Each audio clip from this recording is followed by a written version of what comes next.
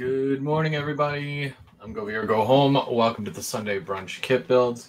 Every Sunday, we show up, we work on some kits, we do some graffiti and some weathering, maybe even work on the layout. But today, we're continuing on with this build.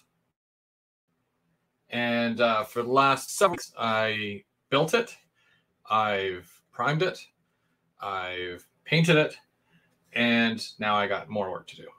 Unfortunately, it's more than just a one color and then there you go, kind of situation. So we're going to do some work on this and add a little bit of detail to it because that would be fun.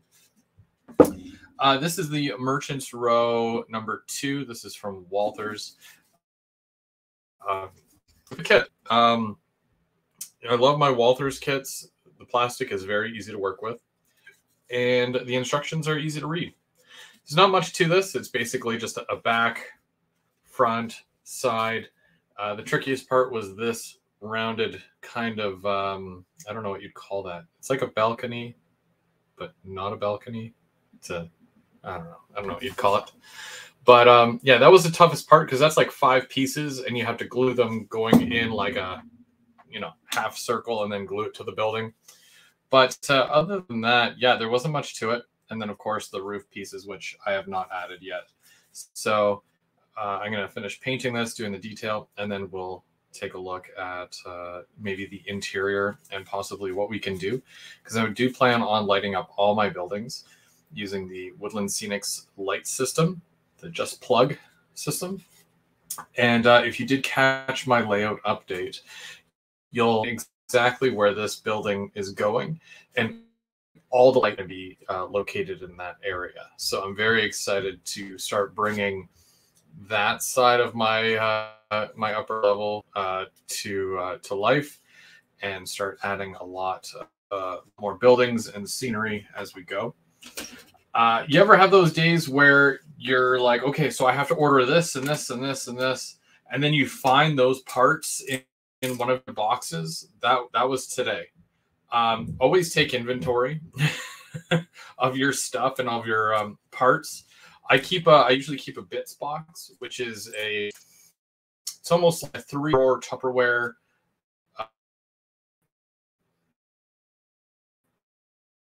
And I keep all my spare parts in there, sprues, etc.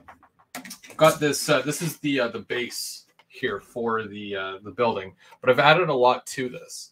So originally it's just this here, right? From like here to here, and then from here to here. But a sidewalk coming down the side here, I've extended it out. And then I've also put a back somewhat parking lot-ish area, and then the way the curb goes, and this goes right down to the road itself, the road level.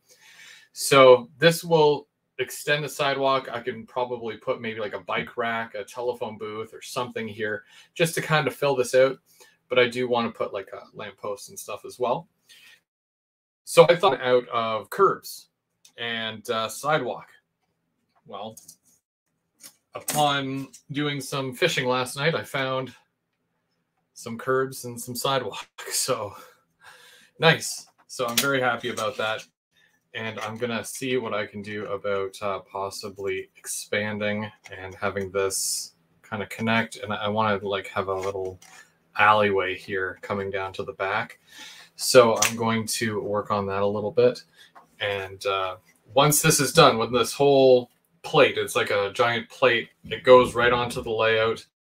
You can kind of see here the stair section is right here, and it comes down to here. So you go up to the I guess that would be an exit only, but for the elevated station platforms. So this is like the exit here, and then my retaining wall comes out to here and then goes across. So that is all blocked off right along here. So it's a very narrow back alley, which you can add like garbage bins and maybe a parking spot back there, some overgrown weeds and stuff as well.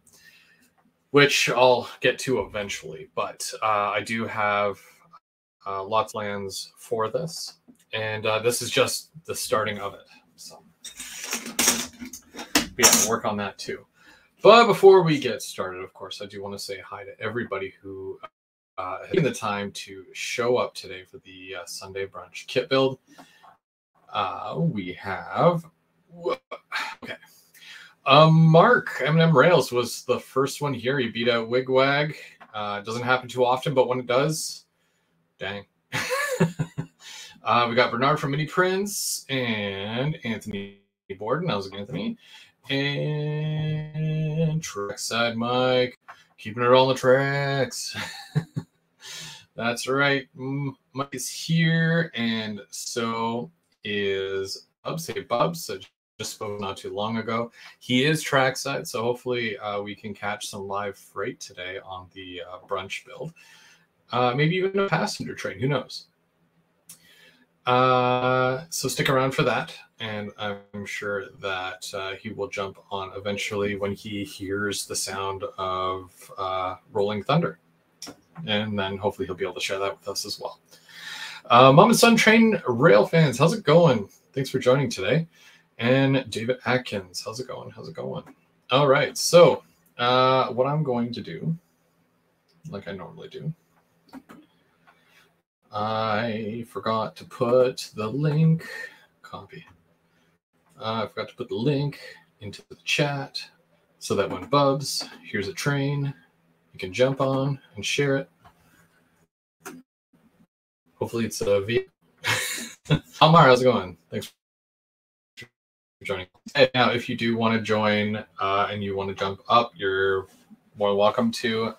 We're talking trains and such today, and I'm building this kit. So I think before I get my paintbrush wet, I'm going to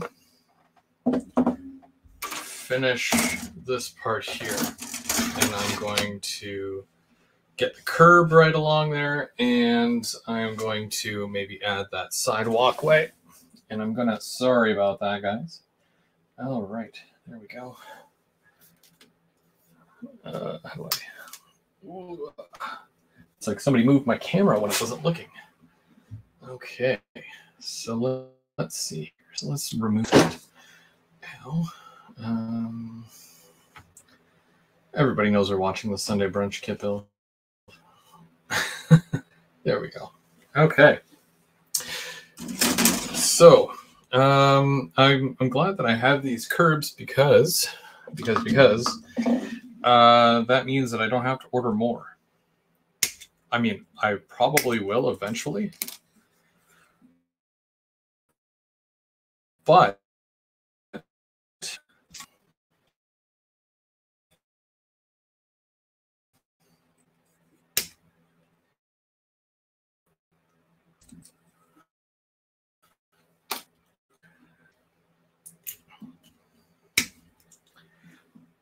did y'all get to see Tim's birthday special on Thursday?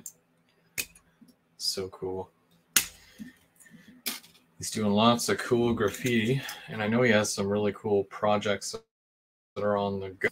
And I'm very excited to see everything that he has talked to me about. So you all should get excited because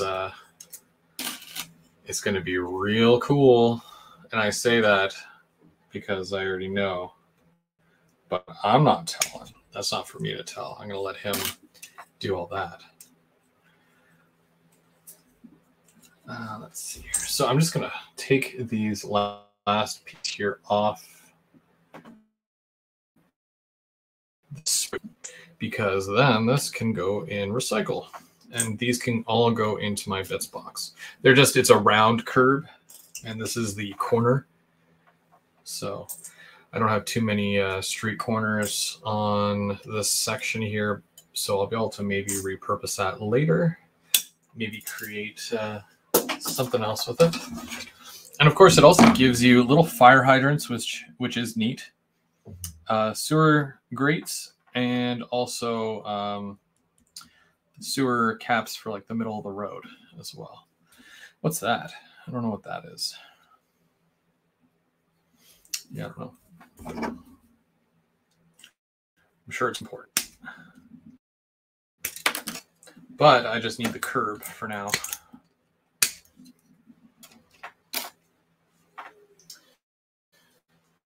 So for these pieces, you can see these are the curbs here. Not much to it, but it what it does.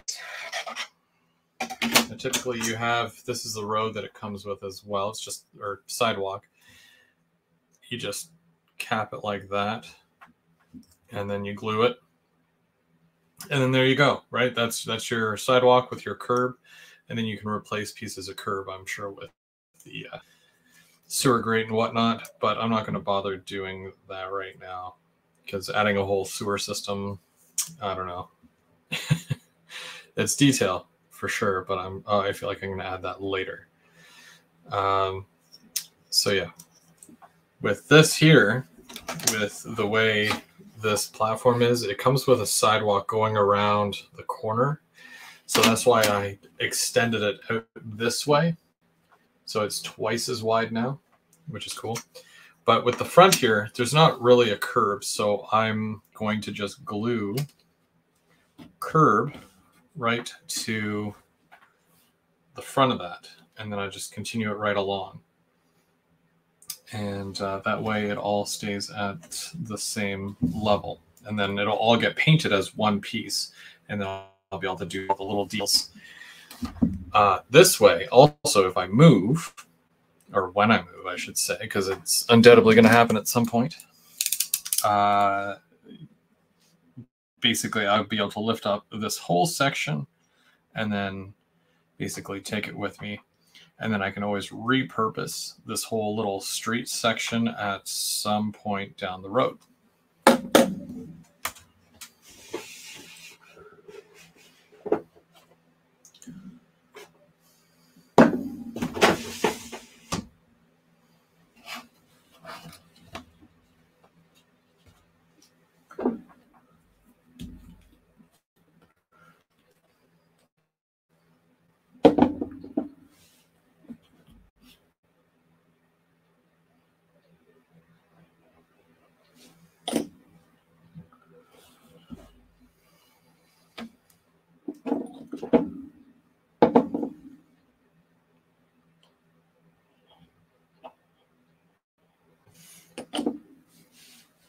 So the reason why I'm building it like this, not painting the parts and then gluing them, because it glues way better when it's plastic to plastic.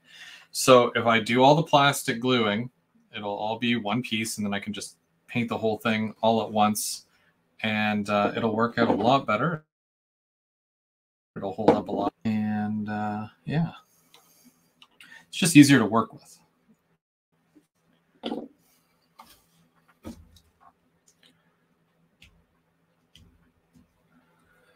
And also a bit of an update for you guys. If you did see my last layout update, you guys had seen that I was thinking about taking my one, it wasn't really it's partly a yard, and the other part was like maintenance area. And basically, because the area is so, I want to say it's relatively big, but I mean, because both areas share the space, it's like less for each area. So what I'm going to do is, or what I have done, because I talked about it, I said I was going to remove one of my ladders to extend the yard the complete length. So it was going from about being 1.5 to 2 feet long. It went up to like 10 feet. And I've already started working on all that, and pretty happy with how it's turning out so far. Looks good.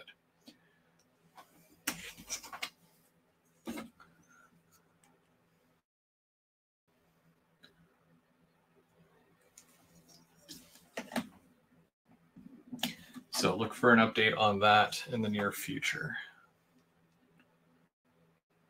which might actually be Thursday, because I've got a live to do Thursday. It's my third Rail Thursday this week.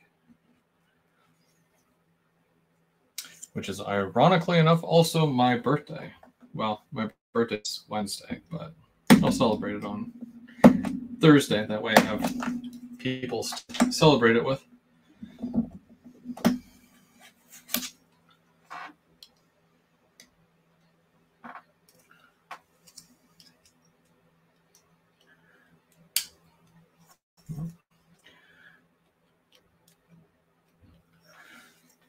So there's a little bit of a lip there. So what I'm doing is I removed the lip so that I can just attach all this together. And that should work. My cat's calling me.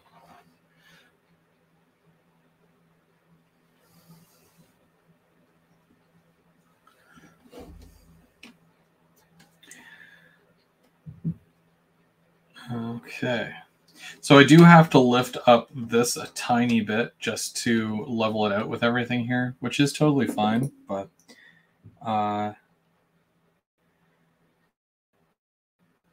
it's something that I can work out here.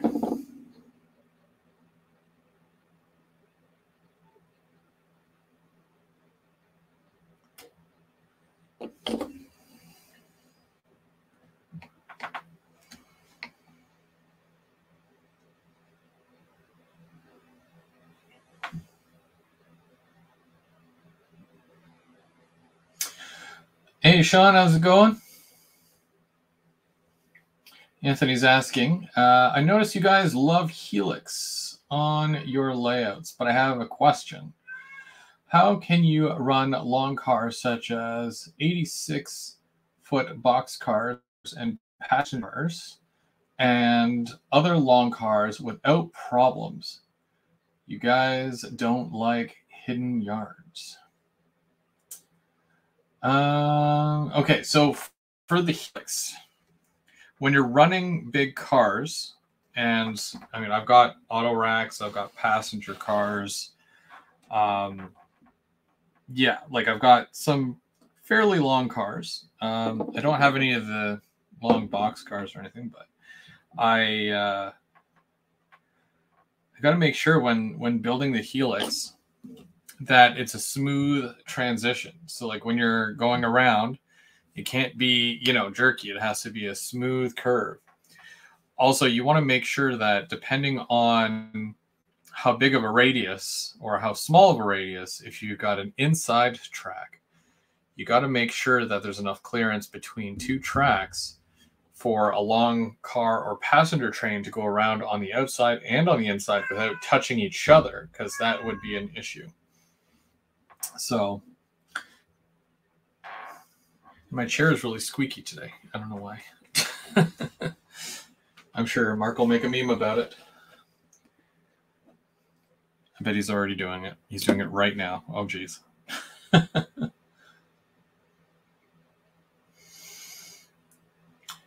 Yeah, the trick is like have a big radius. If you can accommodate for it, then I would recommend to try to make it as large as you can, and then unfortunately like scale back from there if necessary. So I wanted to shoot for a 36-inch radius on the outside, and I only have a 6x6, so it wouldn't allow it. It would hang over that. So I had to go like a little bit smaller. And then I did, because it is such a big radius, I only had to go 2-inch track, like, spacing, in order for long and short cars to make it through there without there being any sort of complications.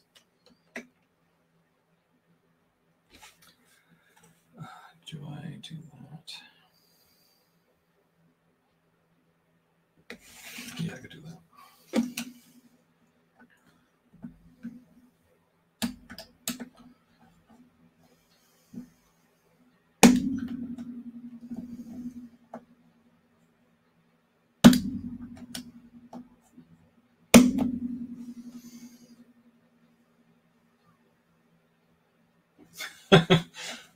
You guys. And I'm pretty sure you meant you guys with helixes. We want Mark to have a helix.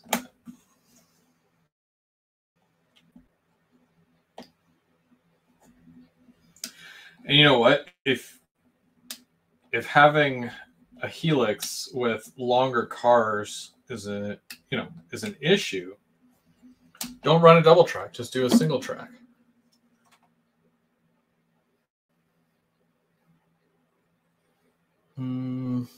How do I do that?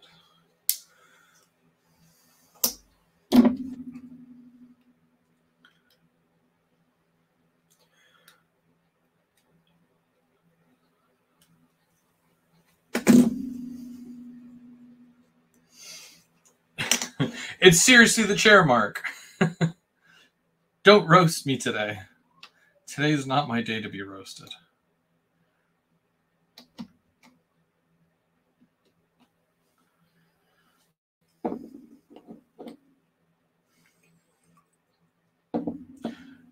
Hey, Bradley, how's it going? Thanks for joining.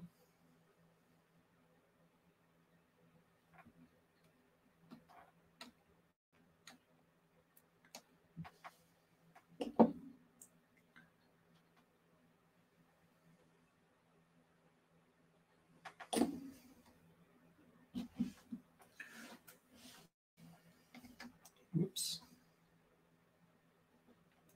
Now, also what I'm going to do, because I can, because it's not painted, and I'm gluing it from the top here, what I'm going to do is once that glue dries, or it's welded at that point, I can also add a bit of glue onto the bottom as well, and that should help to hold the whole thing.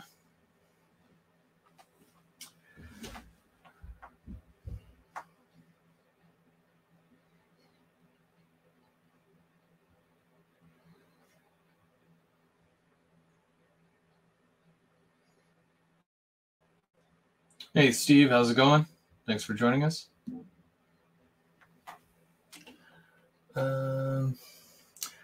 Bubs wants me to send him the link. I think I can do it through email here.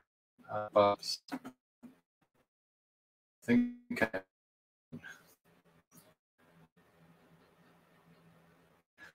these are the things I don't prepare for. Prepare.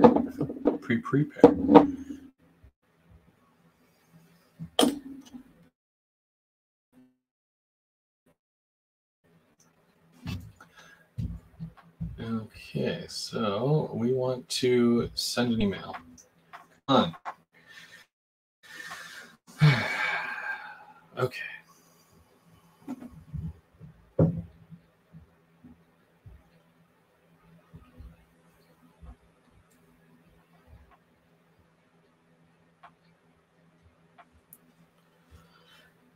You probably won't see this part anyways there. Okay, so we want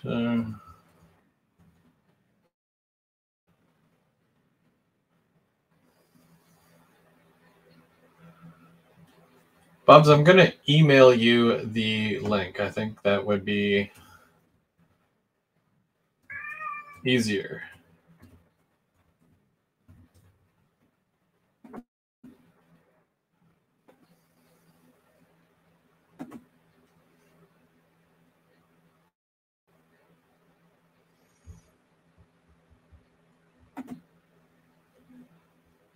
Okay. Bubs, I've emailed it to you. It should be in your email, in your inbox.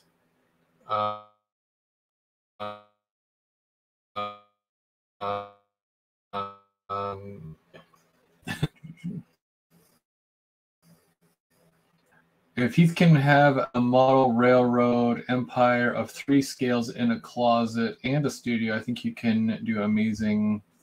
Oh, it went away. I think you can do amazing something. Do amazing things with your space. But I don't but don't the helix take up much space away from your other parts of your layout? For scenery, I have in my space for tracks, main line, so I don't know how to put a second tier to space a helix. I'd have to see what that looks like. The biggest problem that I had was space and the amount of space to run trains. Passenger trains, I mean, even freight, like freight, you can run crazy long freight trains, but you can also run short, passenger trains. The problem is that most people who run a lot of trains, once you get a taste of running a small train, that's fine. But then you get into running the big trains and you're like, oh, I want to run bigger trains and even bigger trains. So then becomes the grueling battle of trying to be able to fit an even longer train into a small space.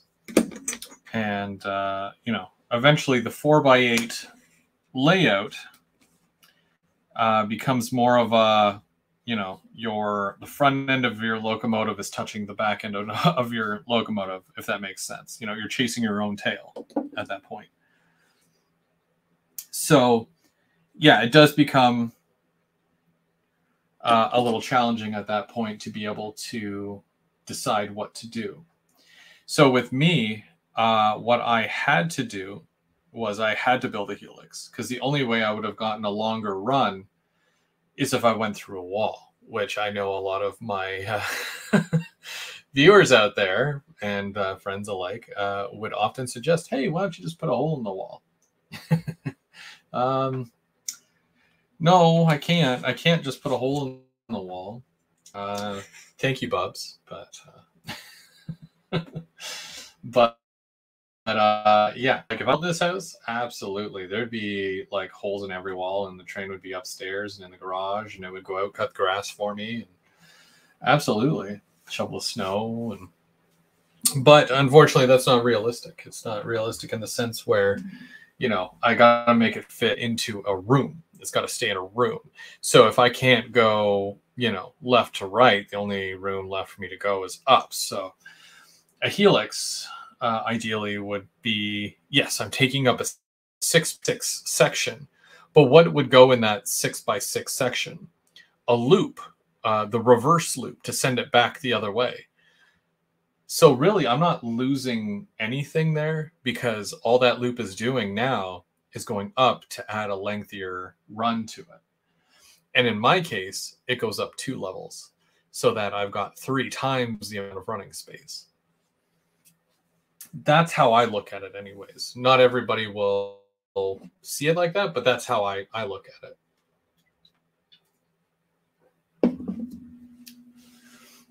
My only issue with my layout that I find that when it comes to doing multiple levels is that if you don't have enough room between your bottom level and the starting of your level above it, it makes it really difficult to get that work done in that area, especially if it's a deep section like where my yard is. It's a 3 foot wide or 3 feet deep section with a 2 foot deep section right above it, and it's about, I don't know, it's probably about 12 inches above it. So unless you've got tiny hands, or you can squeeze in there and work at the back with some long arms or something, then it's going to make it really difficult to do work in that area. For me, that's kind of the case. So I really wish that I gave myself a bit more, and then that way I could actually, get more into the area. Also trees, because trees are only so tall. When I'm putting trees on my 2nd level, they're going up into the bench work of my 3rd level. And it's like, it's too tall. So it happens. Hey, Trackside Mike with the donation.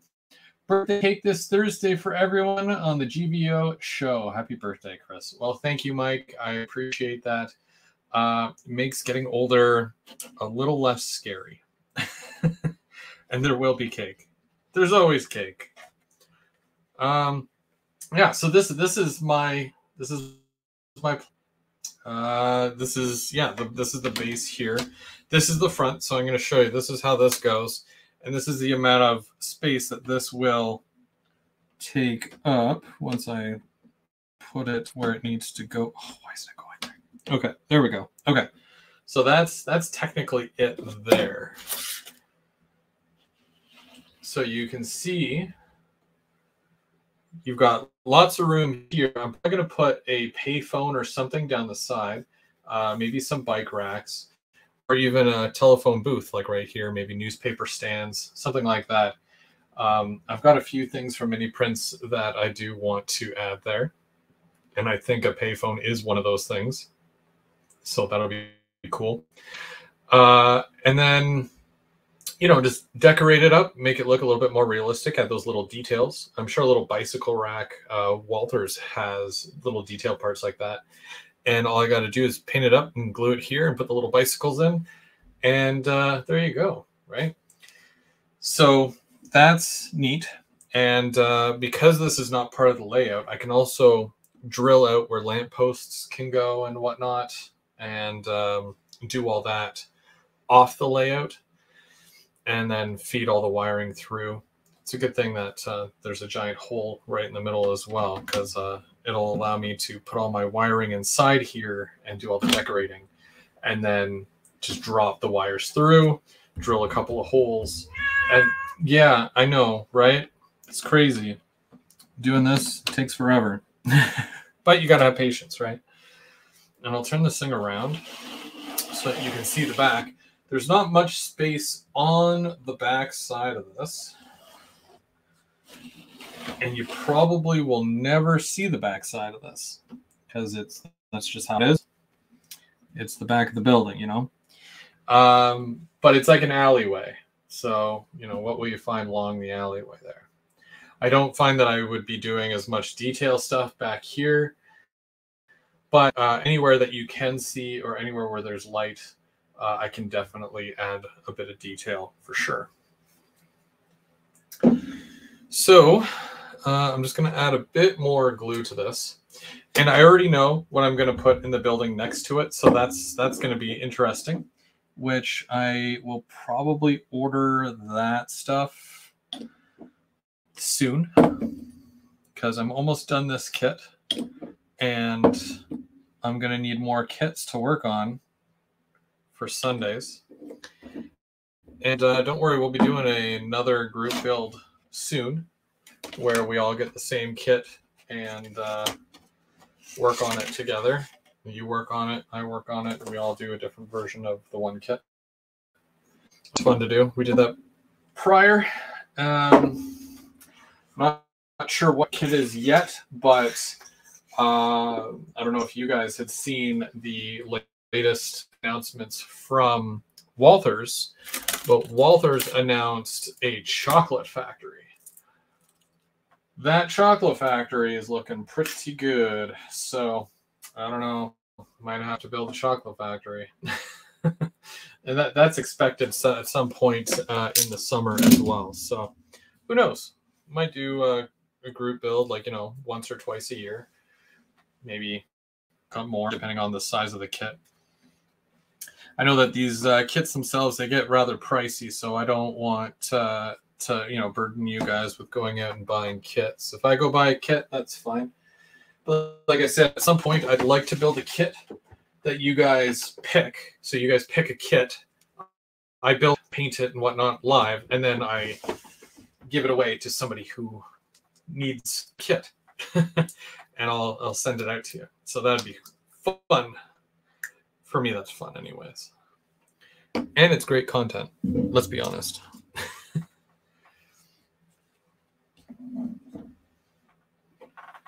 Everybody likes some decent content. So I've got these concrete pieces here. And I'm using a oldish concrete color to detail.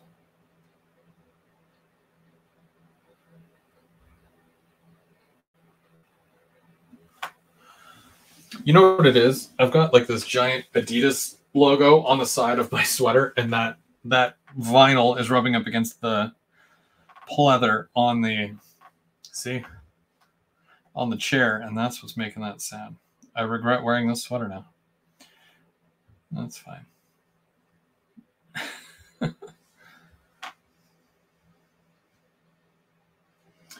Chemical distribution. I gotta think on that one.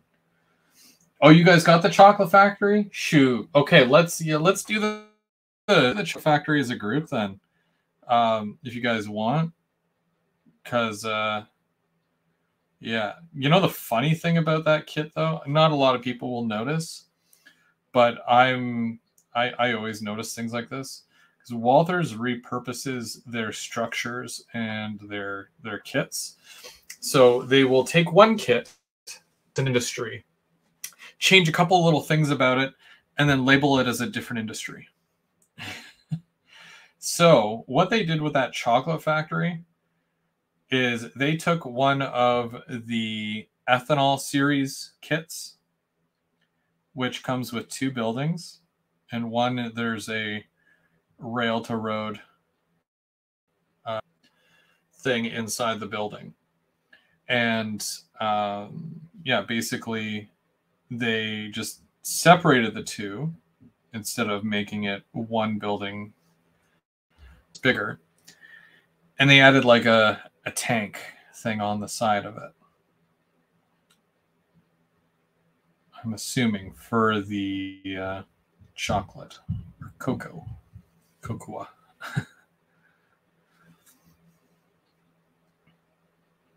Yeah, that's all it is. So I already technically have that kit, but obviously I'm going to use my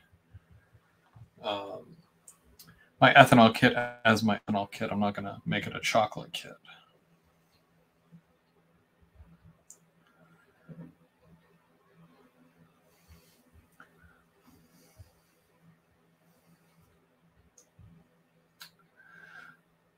All right, Mark, you have yourself a good one. Chicken Big Mac. Seen that. I don't know how I feel. Chocolate Factory. Sweet.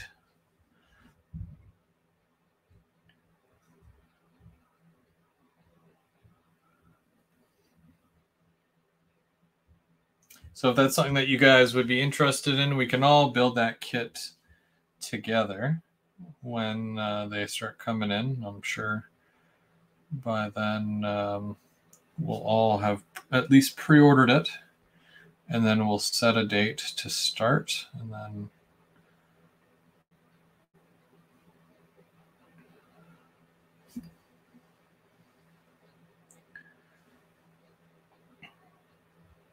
it also kind of looks like a relatively easy kit to do, because the wall, I mean, every one of those kits has the 4 walls and the base for it, and then the roof. There's not a lot of detail parts to it, except for maybe like the railing, because there's a railing that goes around the tank.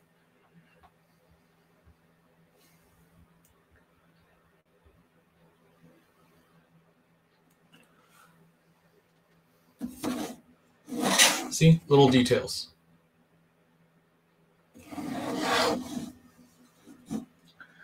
Let's see. Kit build the chocolate factory. Then you will have to get me Prince to do Oompa Loompa. Probably.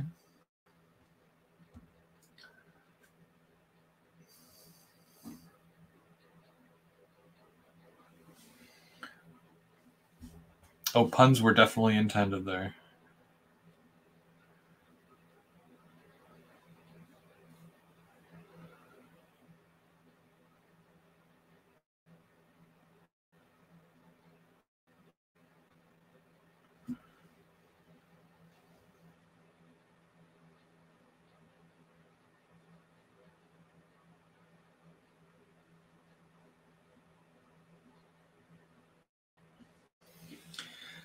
So there's just some concrete work up here. It's like an awning of sorts. But I'm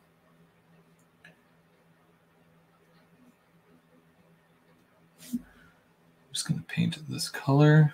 It looks really good with the red brick.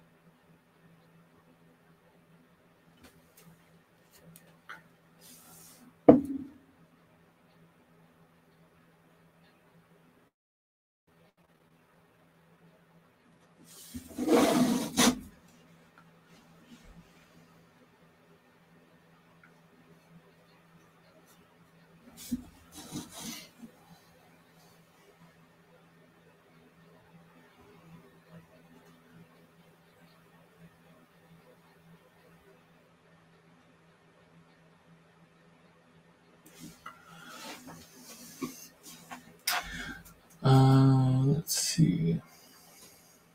I took some of the Walters kits and kit bashed with some of the Faller kits. You guys need to check out some of the European products also, like Faller and Kirby and Knock. Yeah, well, Faller, I think it's Faller. Faller makes a lot of really good city parts, like bus stations and park stuff, like park bench and all that. And then Keebri makes some really good cranes. I don't know. I think I just get so used to the Walters stuff that, you just kind of get hooked on it. If you guys haven't noticed, I'm very brand loyal.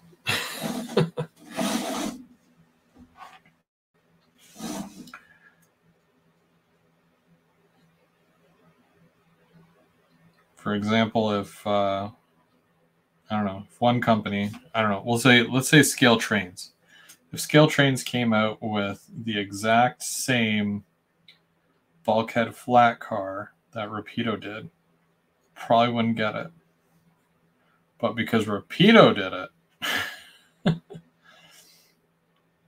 gonna get two. So that's how it is. I don't know. I don't know why, but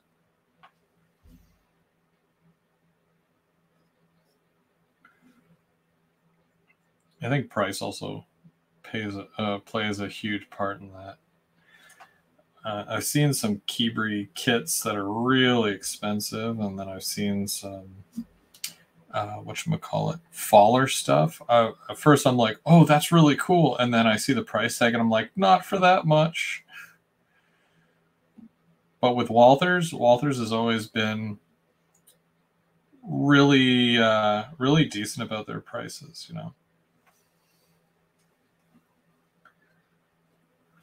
But it really depends on the actual product itself, right?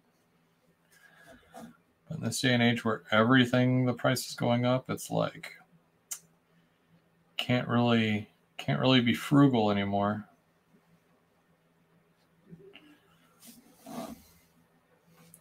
I'll have to change the name of the channel to Go Frugal or Go Without.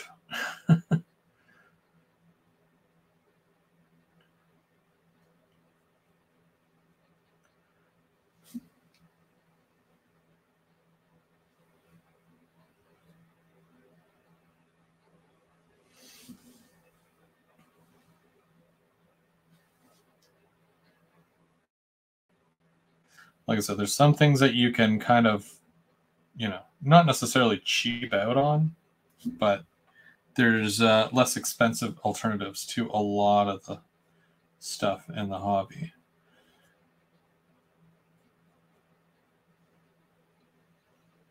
I envy those who don't need sound coming from a locomotive. Because if I could just do DC, then it would save a lot of money on locomotives. At least $100 per locomotive. But then knowing me, I'd probably buy more.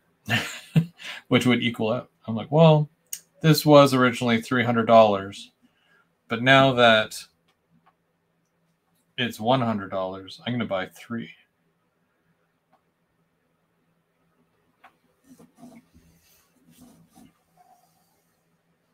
I did prime it. Yep, that would explain the black paint.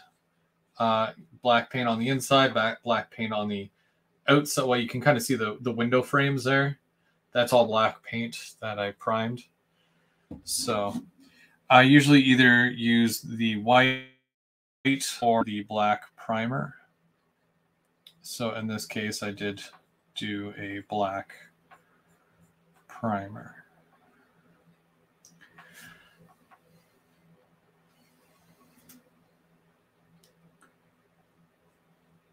Absolutely prime your stuff. The paint will adhere better,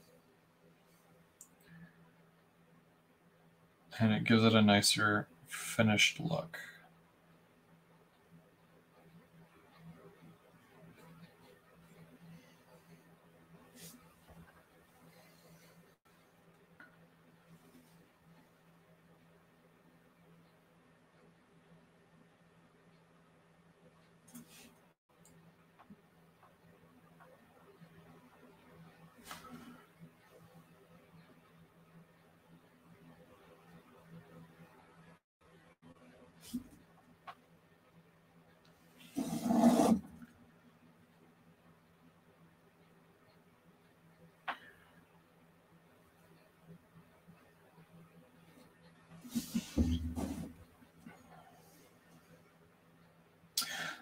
A mix of sound and non-sound is good. Yeah. My problem is that when I run DC on a DCC system, it makes it a little bit more difficult because they don't play well together, right? I can't run a DC locomotive on the same track as a DCC. I mean, it says that you can pull it up by 0, right? But it doesn't necessarily mean that you should.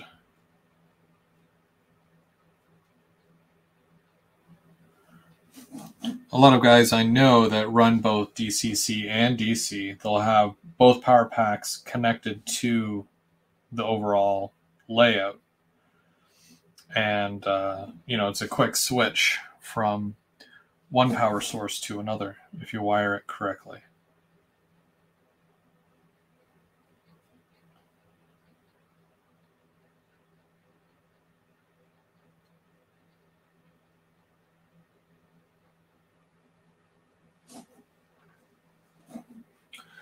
So far, still nothing. Not even the scanners yet. I'll keep you guys posted. Thanks, Bubs, our correspondent in the field today, looking for trains or treasure. Either one.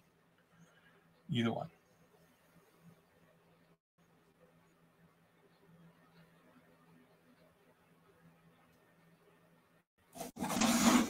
Just gonna show you guys this. It's not much so far, but it does what it needs to do.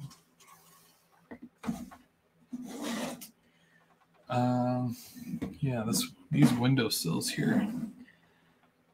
I'm not eager to do these windowsills because they are very small. I feel like I got the shaky hands today.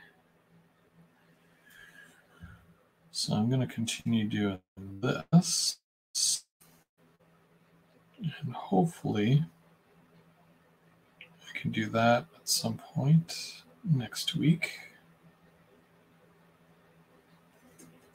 I also have another kit here that I'm either going to start on or work on at some point. I'm not sure.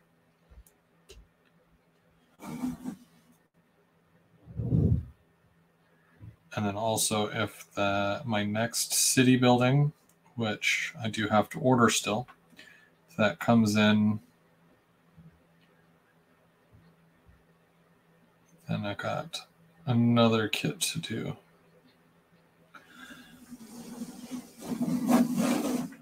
Also might do the lighting of these buildings live as well, so that I can show you guys all the cool benefits of using the Just Plug system.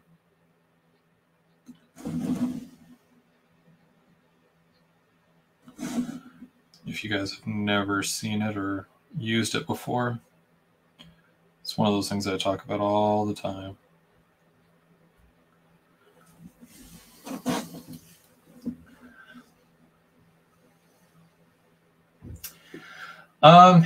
Well, Anthony, I think it's only open to American residents. It's not open to the Canadians, which, you know, I get it. But at the same time, you know, darn. I think if we did that, it would be not necessarily bragging rights. It would just be a, you know, look what I can do kind of thing.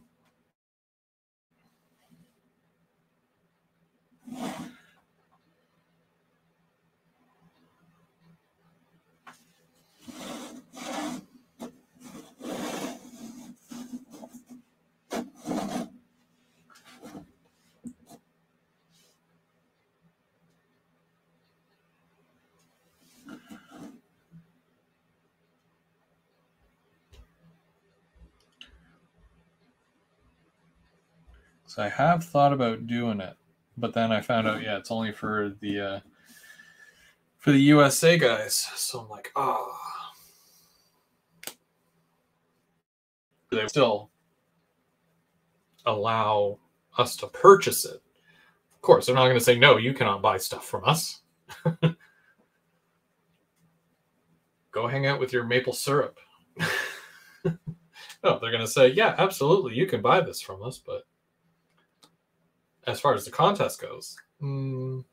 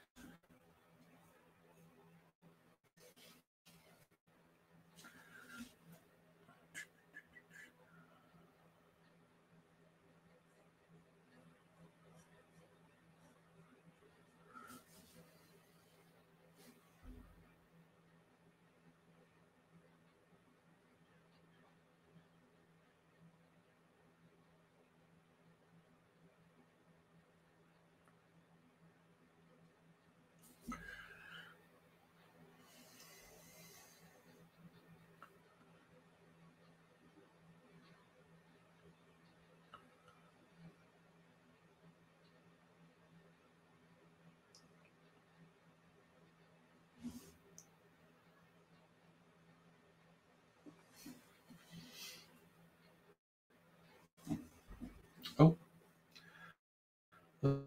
let's see if we've got some trains here.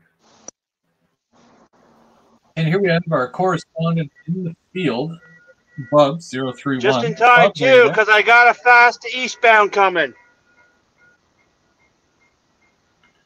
All right, I'm going to go full screen with you here.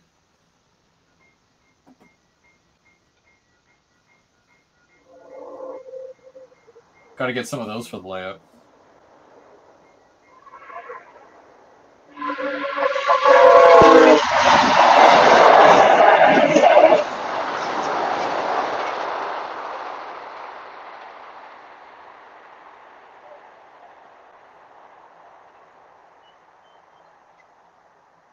Well, that was fun.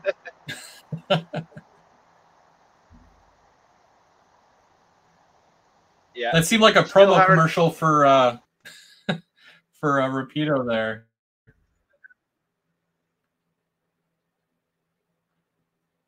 Buy your Bud coaches today. Don't forget to pre-order at your local shop. Also, P42 for Mather. Yep. How's the weather out there? Beautiful. It is people want to know beautiful where if you you can hear are me right now. Yep, I can hear you. Where are you? Where are you right now? I'm down home for the holidays, east of Cornwall. Cornwall, Ontario.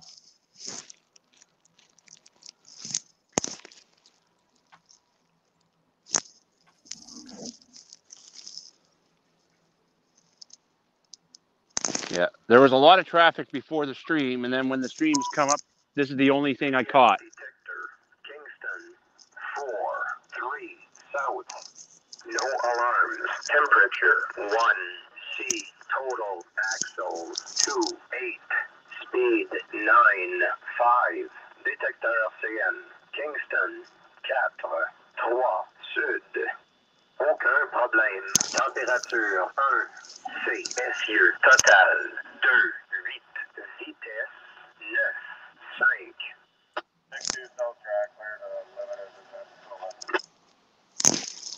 Now, was that for the Via that just went by? Yep. 28 axles? Yep.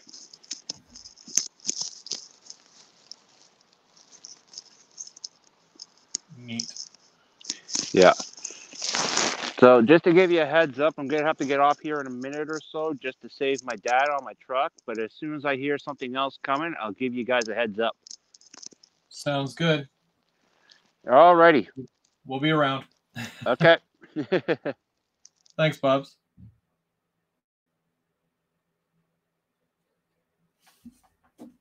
That's always fun. And that was our correspondent in the field, Bubs031. He does a lot of rail fanning. I'd like to think he does a lot of rail fanning. He's always out rail fanning, so I think it's safe to say he does a lot. So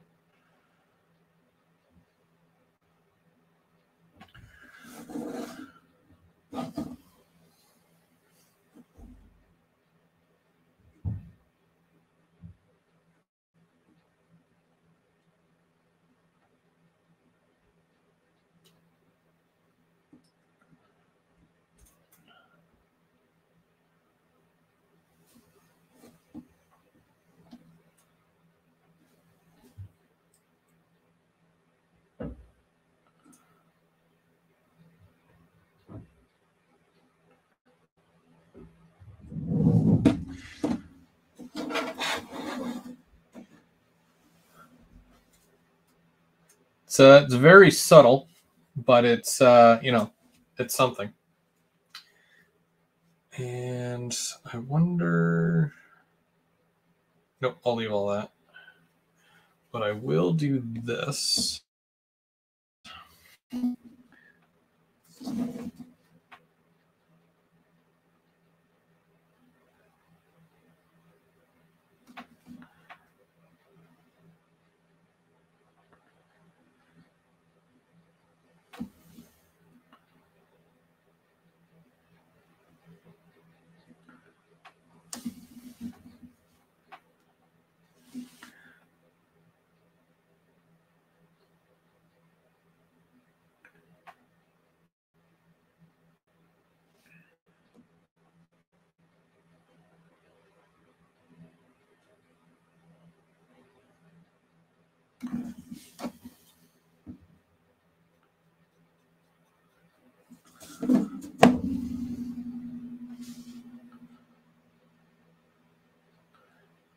I still have to do all the washes and whatnot, but that's usually it's one of the last things I do when it comes to something like this, because there's so many other little things that need to be painted.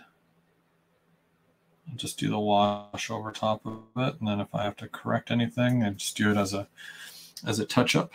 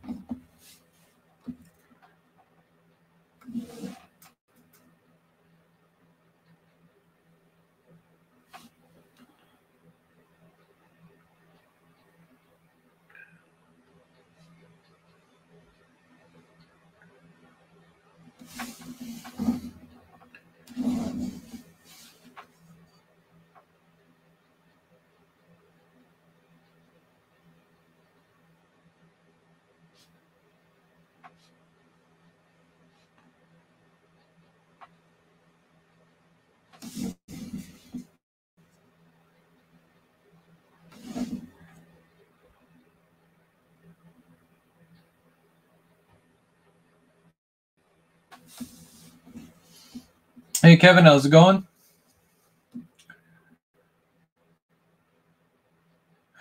Sean's asking if I'm going to be doing interiors in the building. Absolutely. I've got a few buildings that are all going in the same area, and I do plan on lighting them and putting interiors. But that's all going to happen with time. I've got lights that will be on the way soon because I do want to light up the buildings first and foremost, but I also need to figure out how I'm going to do each room and whatnot. But I'll be sure to do that all here so that you guys can see it.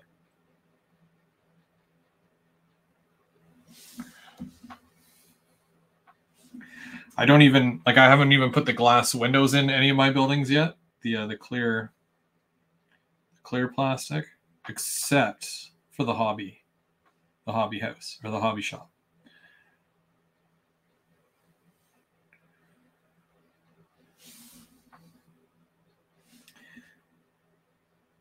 But that's only because it just holds better when it's when the windows are in there. Or this one here, you know, they'll just go in when I'm ready.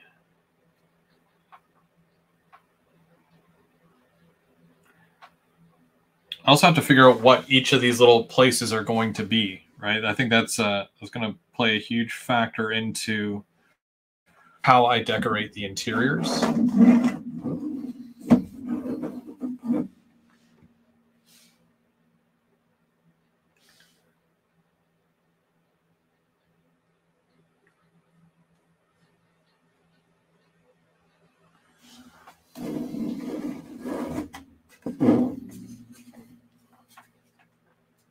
Hey, Kyle. How's the random? How's it going?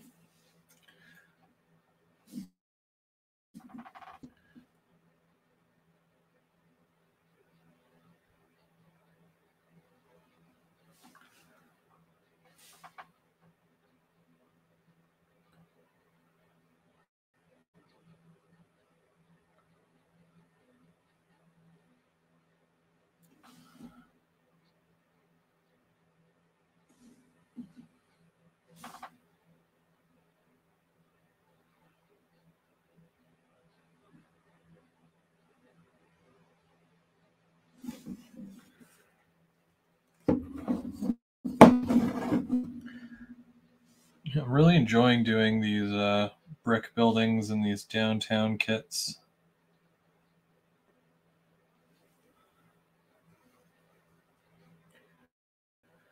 There's endless possibilities with these too, which is great because you don't feel like you're, oh, I have to do it this color or I have to do it that color. No, you can kind of do your own thing here and do what you feel it should look like. Or look for prototypes or go to the downtown of your area and look for buildings that look similar and get some color ideas. Take some pictures and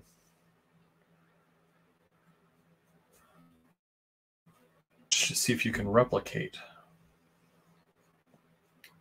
I know usually in the US, shops like this will have little American flags sticking out. So I'll be doing something similar because in Canada, we usually have little Canadian flags sticking out everywhere.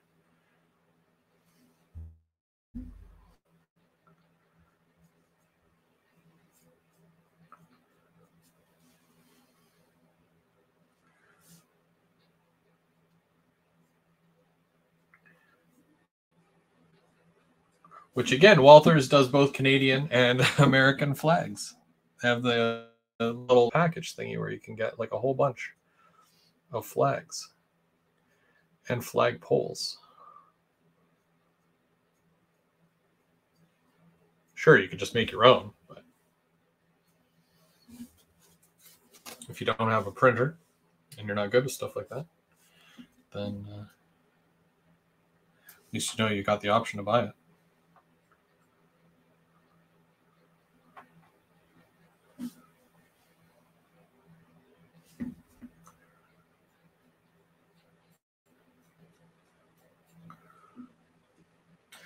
Hey, Chris, how's it going? Osborne also has Canadian flags. Oh, there you go.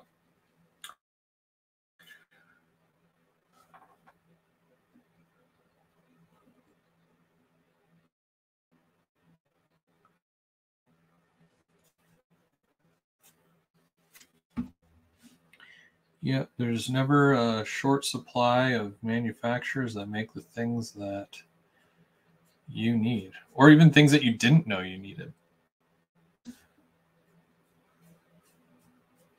I know I do a lot of my shopping online, but when you go in store, you tend to find a lot more that you didn't even know were available, right? Because most of the time when I'm shopping online, I'm shopping via keyword search. So, I'll look up whatever building, or let's say if I'm looking for via rail stuff, I'll type in via rail. But if I didn't know, or if I had no idea that a company made like Canada flags or whatever, I would never type in Canada flag. And then you see it, and you're like, oh, wow, that's right, I do need Canada flags.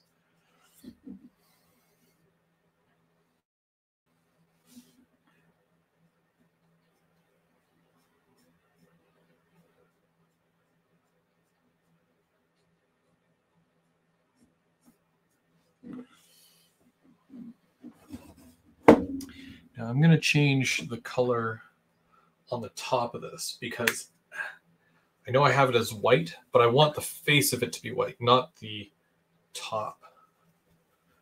I want it to be just a concrete color that, in this case, someone has taken the time to paint white over the concrete color just to change the aesthetic of the front of the building.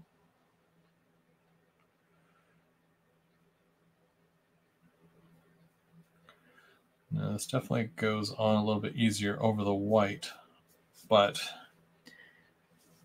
I wasn't about to prime it in 5 different colors.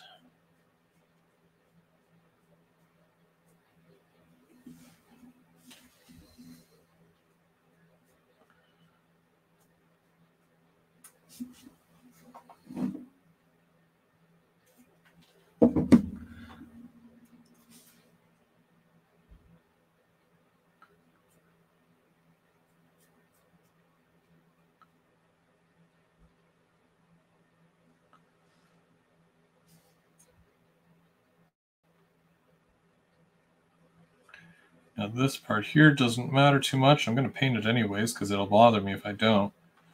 But there's a little roof piece, this roof piece to be exact, that goes right over top of this, which I have not painted that yet. So I still got to do that.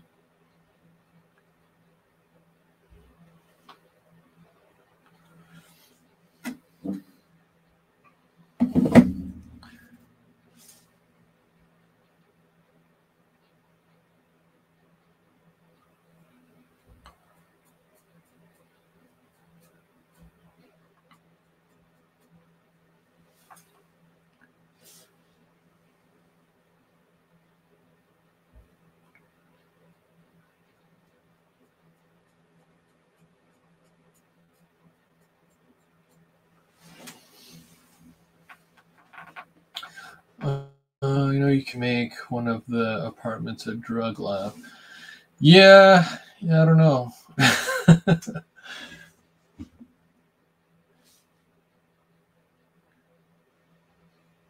don't want to have to explain that to my kids when they're like, what's going on in there? Why are all these people on the ground? They won't stand upright.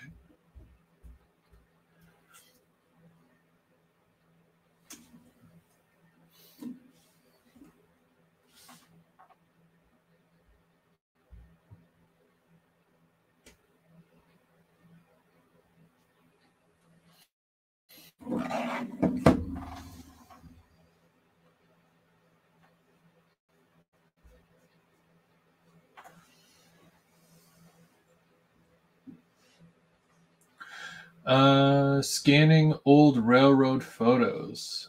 Ooh, O&R. Nice.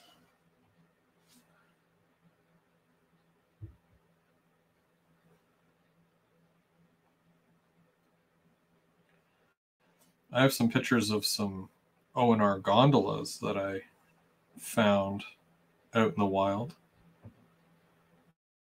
That's about it as far as O&R photographs that I have.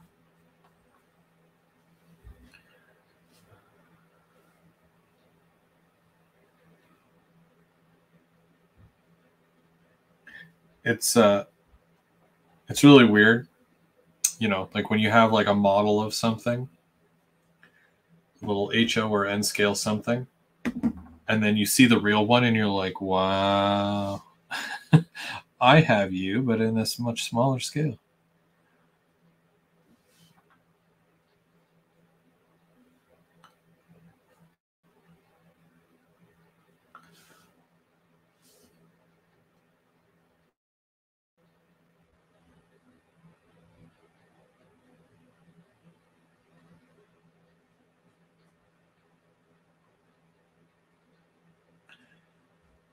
You can tell I get out a lot when.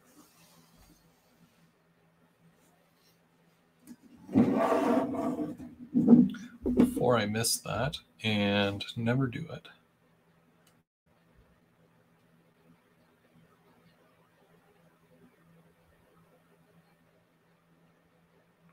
Here we go. Okay.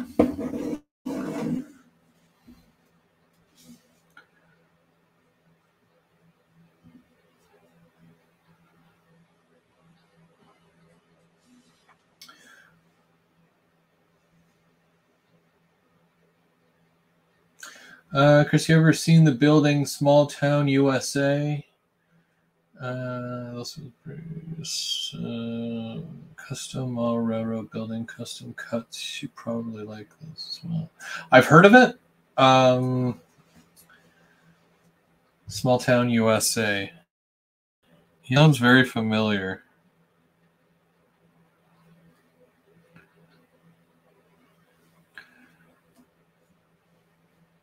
I like doing, you know, a lot of different kits.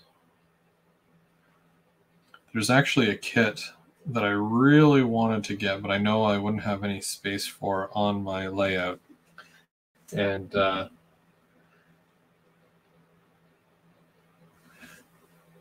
my wife's in the chat. Stephanie, shouldn't you be working?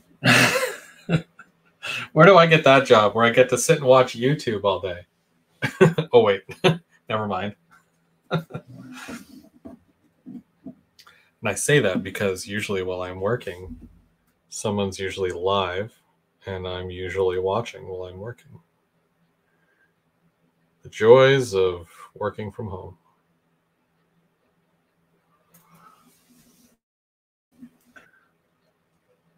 Oh, you're on break and you're taking this time to watch your husband talk about trains. Neat.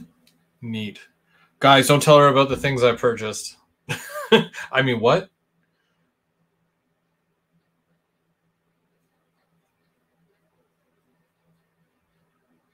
That's what she's fishing for. She's waiting for me to say. So I just purchased this massive locomotive, and I know we don't have a backyard, but I'm totally going to put it in the backyard.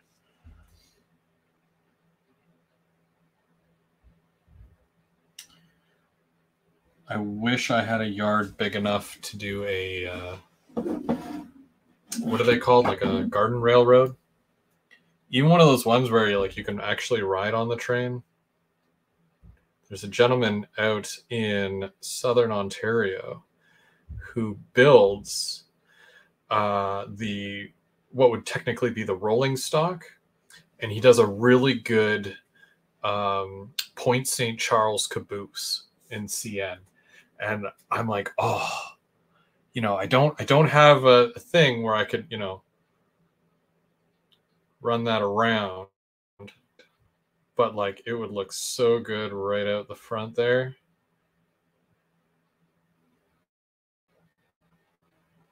As my wife is saying, no, that's not going out the front. How much did you pay for this? money. That's how much I paid. No, I saw the price tag and I was like, oof. Yeah, I'll stick with HO.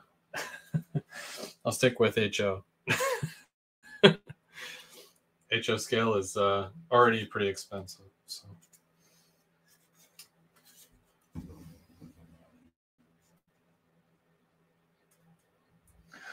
Oh, thank you for your support, Stephanie. Your check's in the mail.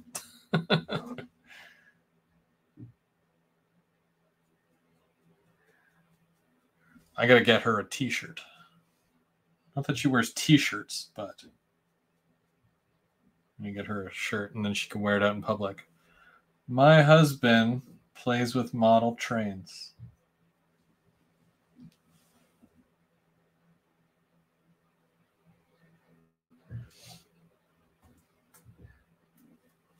Let's see, what about Hydrocal model kits like downtown? See, I tried Downtown Deco, and the plastic is, or whatever it is, it's too thick, and I don't like working with it. It's not like it's terrible for trying to glue together. It barely welds. Like it's just not. Yeah, I had a terrible time with it. I mean, if you can work with those and you can, paint and whatnot with those, then all the more to you. But it's I was not a fan.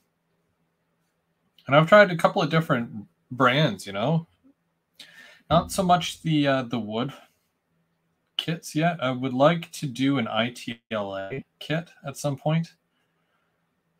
Just trying to justify it, like I try to only buy the kits that I'm going to actually use on the layout, as opposed to me just buying and collecting kits. That's a Wigwag thing. Wigwag does that. He'll build kits and he doesn't actually have a layout. Unless he does have a layout. I don't think he does though. But he just likes building kits, which, that's awesome in its own way.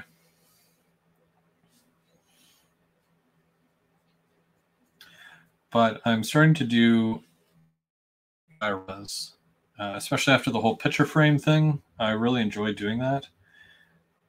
Even my oldest, he wants to learn how to do that as well. So I think at some point I'm going to get him a little platform thing where he can build somewhat of a diorama from start to finish. And I'll probably get him to do that here with me, and I'll walk him through it, and that'll make for good content. It'll be 2 minutes of talking about the diorama, and then about 20 minutes of talking about Fortnite.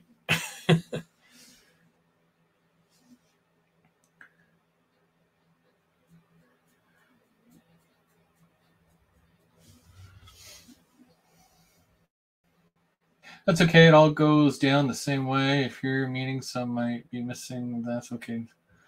Call that cake tax. Cake tax.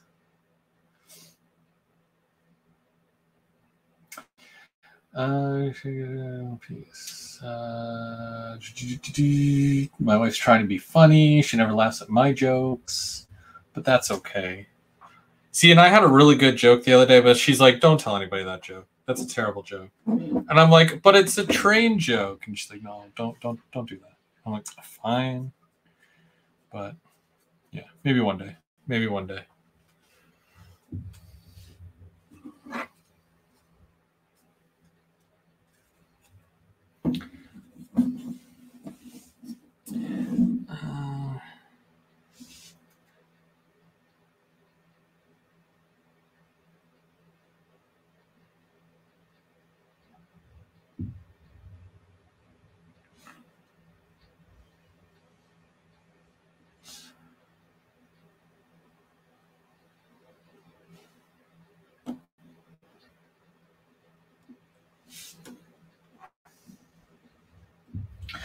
I mean,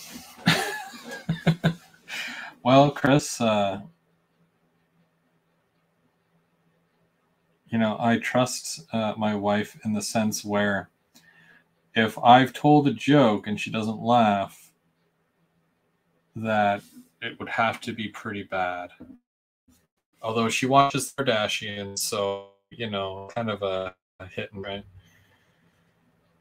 So I trust her to an extent with my jokes. She's a tough cookie. She doesn't laugh at anything. She'll watch the Kardashians, but she won't laugh at just anything.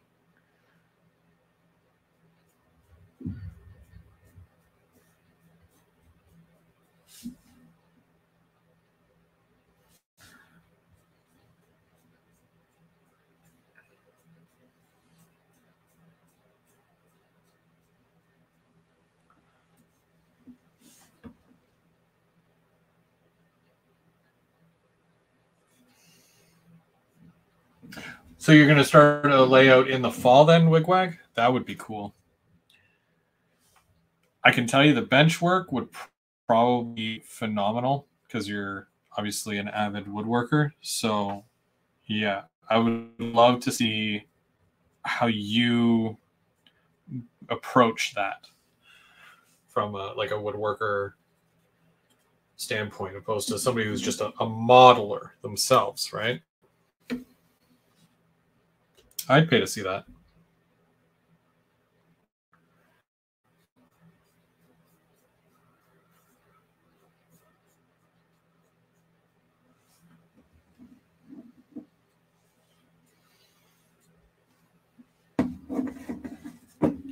Just kind of show you guys what I'm doing here. So I didn't do the windows over here yet, or over here, but I kind of did the roof a little bit, and I did the inside lip as well.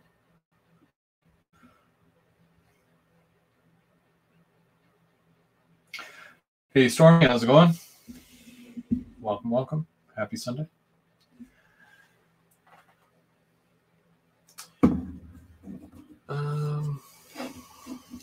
Details. It's all about the details.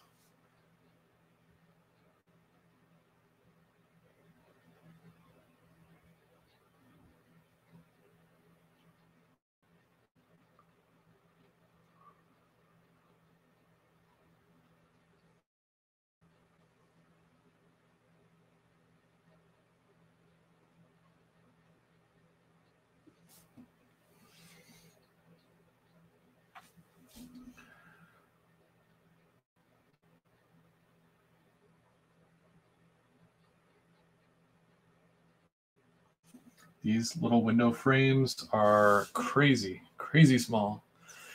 The thing I didn't like about this is that all the windows were built into wall, where a lot of the other kits, you can paint them and then you glue them in. So I like that idea more, because it's a lot easier to paint these windows if they're not already attached.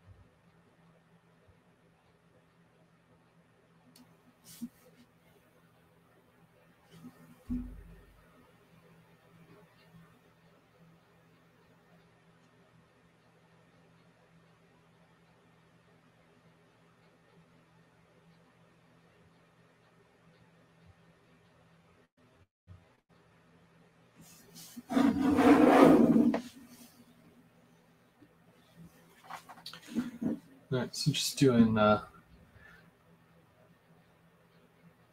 little window.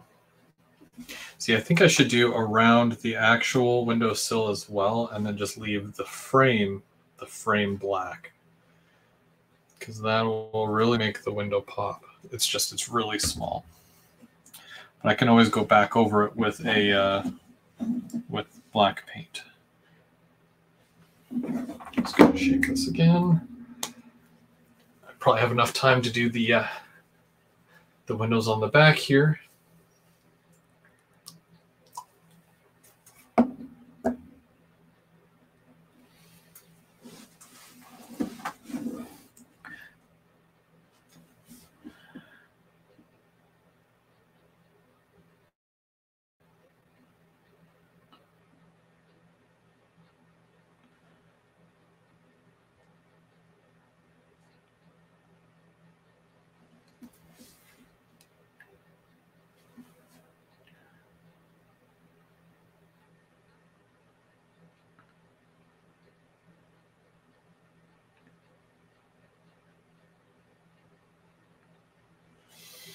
So for upcoming shows, because I haven't mentioned that at all today at all.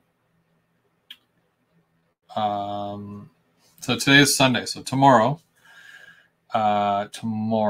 we've got Trackside Mike and we've got James, Dundas Junction Model Railroad. They go live every Monday night and they alternate between channels, the two of them. Tomorrow, I do believe that they will be on James's channel. I do believe.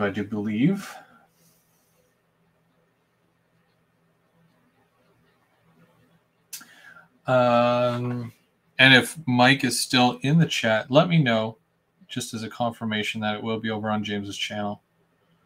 Either way, you guys should definitely hit that bell notification as a reminder, as a kind reminder that someone is going live, especially if you enjoy watching their stuff. Just like for me here, if you do enjoy watching, sometimes I do random lives, and you want to make sure that you hit that bell notification so that you are alerted when your favorite ones go live.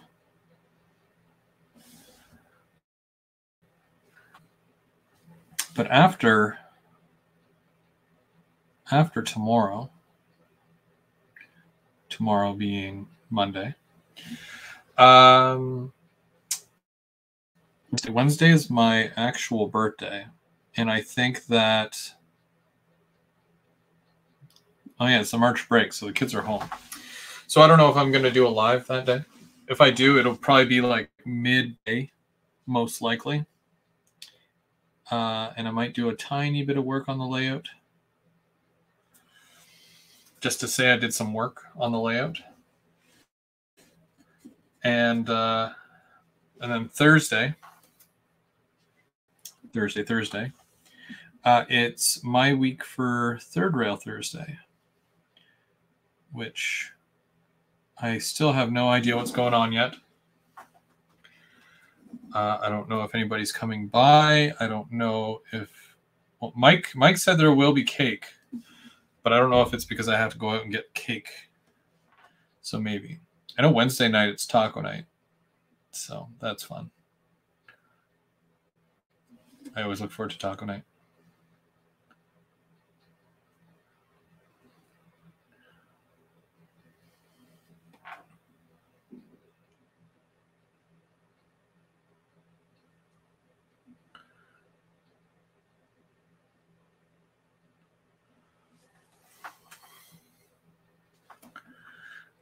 And then, yeah, so Thursday, I don't know if I'm running trains. I don't know if I'm doing some work on the layout, but I've got to do something, right? Got to get some work done. And I've been doing a lot with that yard, redoing things and trying to get things working again. Trying to breathe new life into it, because it's been kind of a pain in the butt. But it will be nice to be able to fill it up with cars and whatnot. That way I don't have to, take all my cars off the layout, and then switch them out with a whole bunch of other cars and whatnot. I can kind of either do like a mixed freight on the layout, or I can, use certain ones for a longer amount of time, or if I just want to use one, I can just put a bunch of the other ones in the yard, just to put them away.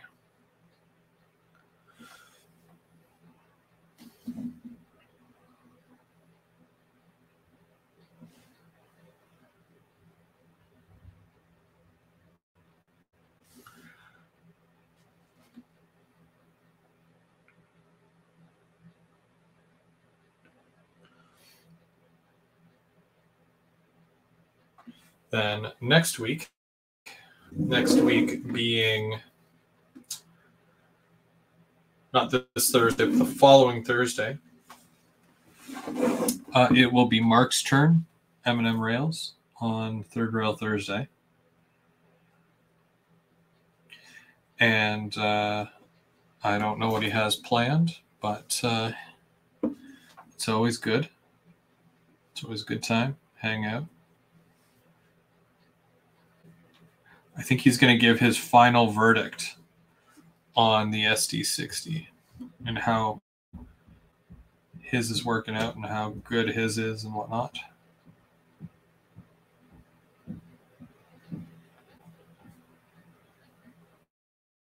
And I value his opinion, so I'm really interested to see what he thinks.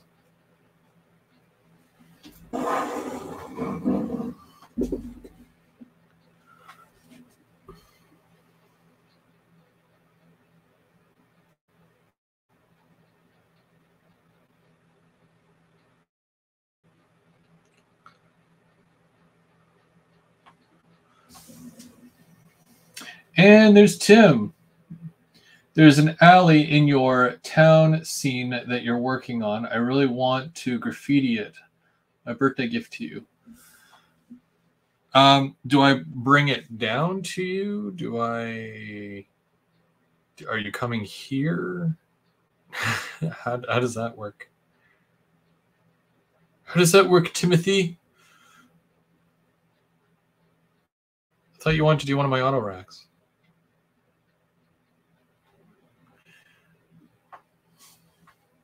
It's fine. It's fine. We'll work something out. I'll get it to you sometime, I think.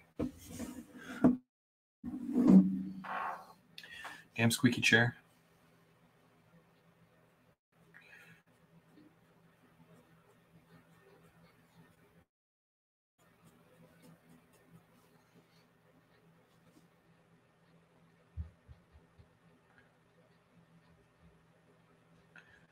The only problem with that, Tim, is that the alley is going to be the best looking section of that entire scene, and you won't be able to see it. It's in the alley.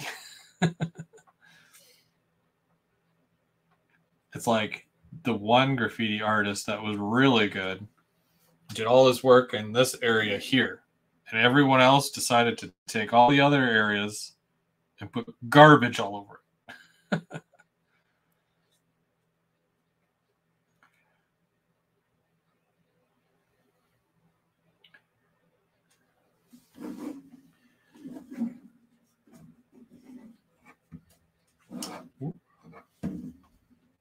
But I would appreciate that.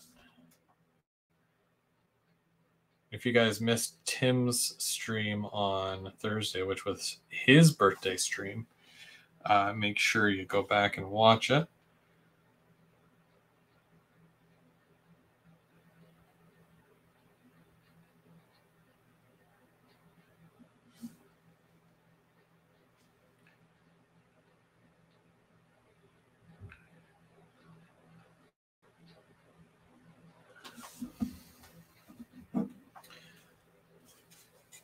Windows.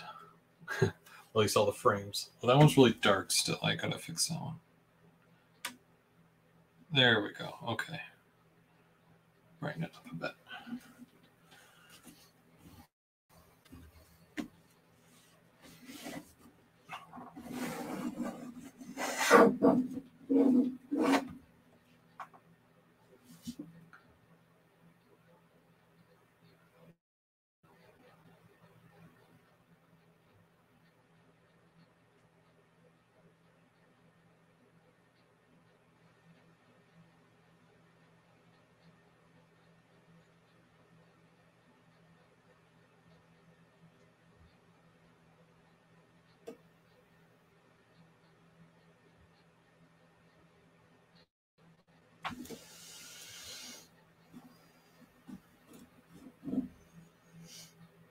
Random power outage.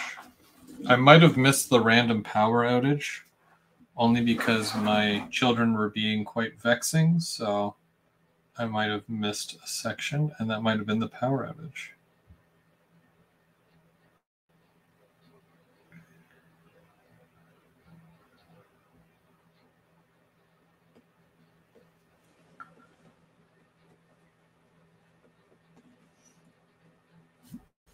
How many industries do you have on your layout?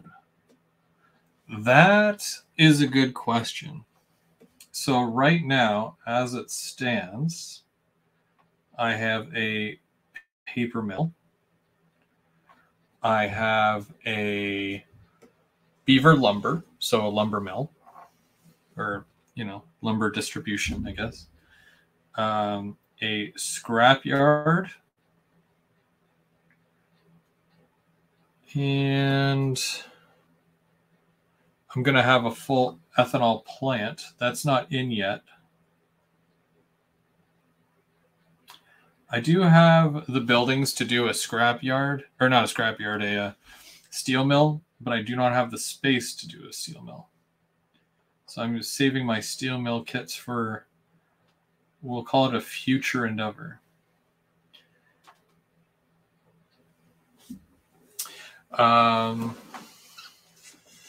What else do I have? I have a bakery that I haven't classified as anything yet.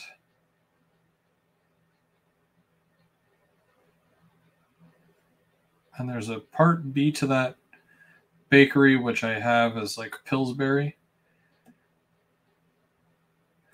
which I haven't done anything with yet. That little track that I finally decided what I wanted to do with it, I'm going to put like a rail to road gasoline or ethanol stop, I guess, or just distributor. So basically the gasoline comes in on tank cars and they fill up the trucks, and the trucks will go to the local gas stations to fill up.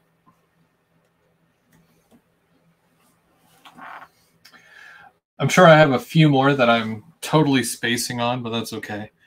You know, there's also passenger service. So I've got a couple of train stations.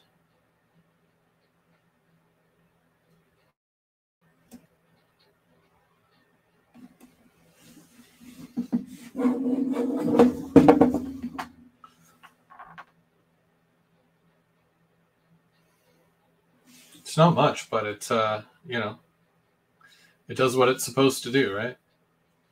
Okay. Last section, and then that's going to be all good. Well, no, technically there's 2 more sections, whatever.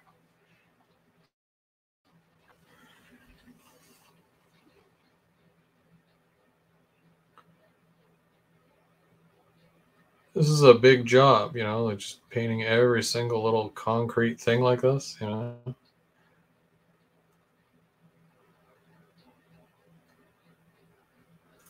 That's why I do this live, because it's like, at least I get to talk to somebody while I do this in this case, 20 of you. You guys are probably working on your things right now. What are you guys working on? Did I ask you this earlier? I don't know if I asked you guys.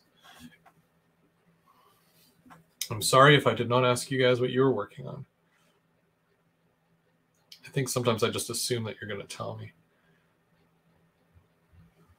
I know a couple of guys mentioned that they were working on stuff. Chris doing his scanning of railroad photos. Everything Trains Media, how's it going?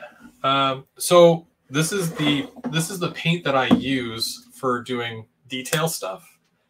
It's called Citadel Colors. And if you're familiar with Warhammer War Games, you know, it's the paint that you can get from Games Workshop or, you know, other little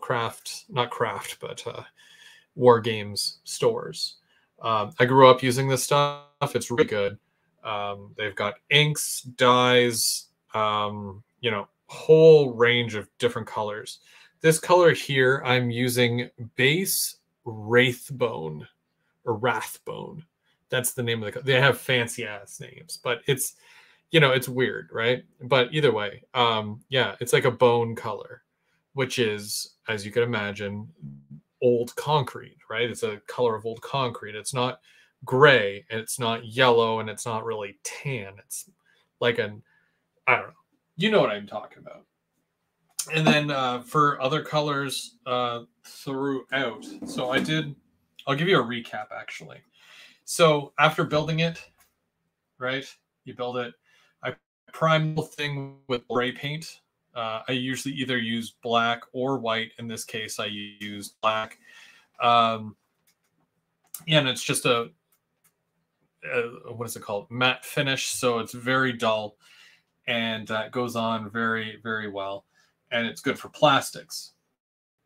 So then after I did the black, I use these. So these I get from the dollar store because that's super cheap.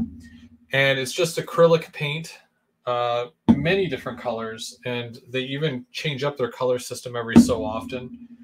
But I never really use the color as it is, except obviously white is white and black. Is this black? Yeah, black as black.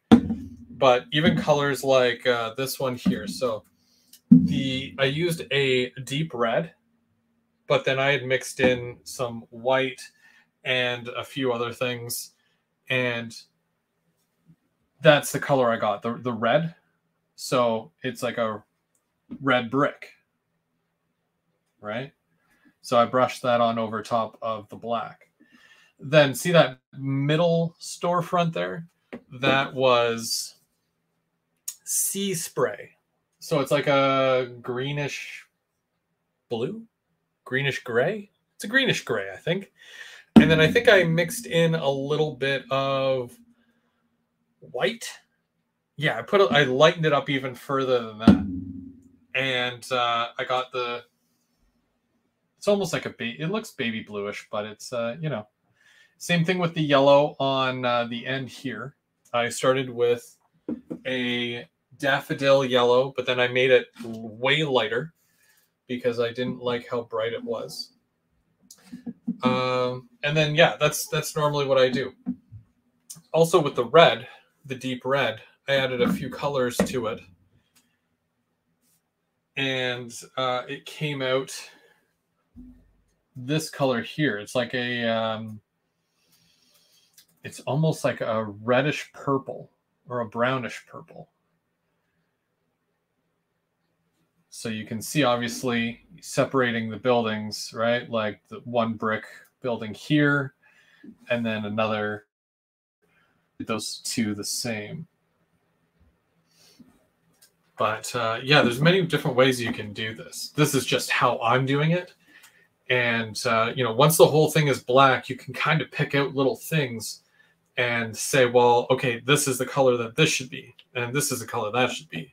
And you just kind of pick away at it and do little things here and there just to kind of bring it all together. And that's what that's what I'm doing here now, where I'm just doing all the little concrete ledges right above and right below each windowsill, which, let me tell you, is aggravating. Because there's so many. Okay. We're almost done, though. We're almost done.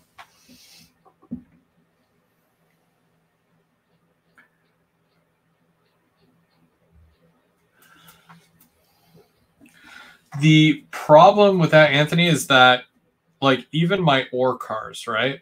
I've got, how many do I have now?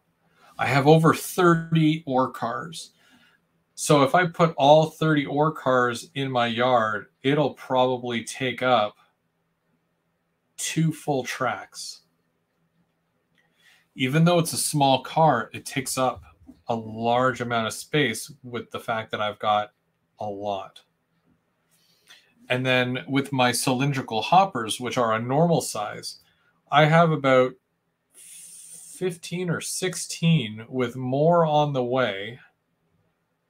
And right now, I could probably fit 1.5 of those tracks full. Or with my 5 auto racks, I can probably fill 1 track with my 5 auto racks. So I'm going to have 6 tracks there. But will I use them completely? Probably not. I do want to leave some space so that I can do like a maintenance facility, or even have like a track for just locomotives to sit. And I would even where they're full of just go transit stuff. 6 tracks, 6 locomotives with a whole bunch of cars trailing behind each one, and they're all just lined up there on the tracks. And then just, yeah, take a photo of that. Even though I only have 4 right now, still. I just think it would be really neat to do that. But it'll allow me to actually do switching in that yard as well. Like, I can use 1 track just to build a train, basically.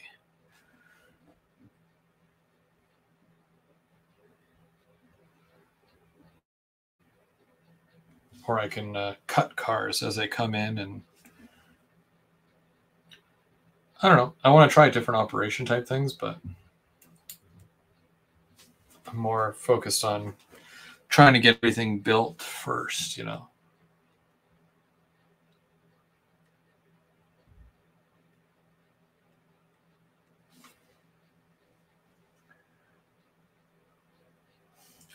I wish I had space for a hidden yard. Like the guys always say, you know, put a hole in the wall, and then I've got a workshop on the other side of one of those walls that I could totally put a full yard in there.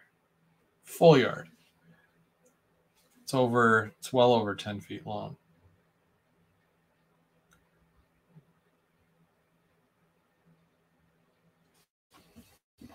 Will I do that though? Probably not. But it's something that, again, you know, these are all the things that you learn, you know, throughout doing all this. And, you know, in the future, if I go to make another layout, hidden staging yard will definitely be something that I would consider.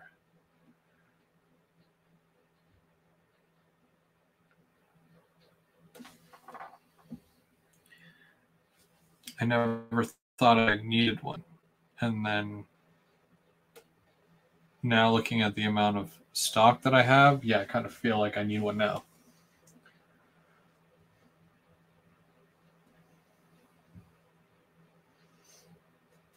Yeah, I saw your building kits there. I do like the UPS. The UPS is really nice. And it looks like it, you know, doesn't take up much space either.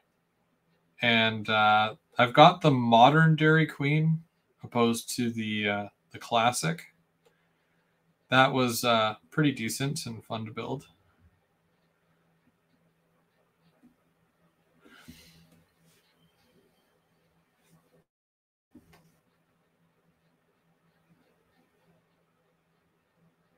Yeah, my yard is basically on the wall. On the wall and in my display case.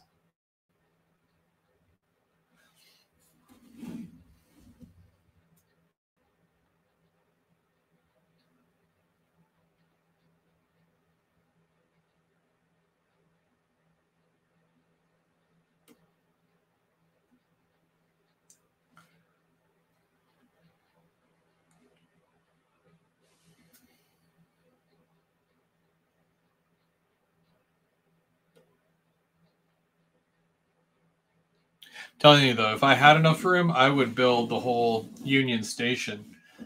Like,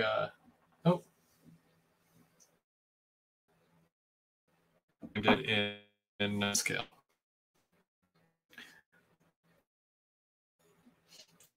Hey, Bob. Hey, how's it going? Good, good. Still at it here. Yeah. I tried to get on in Take it time you're back to home catch now? that one little. Well, I'm back at my brother's place right now. Yeah. Okay.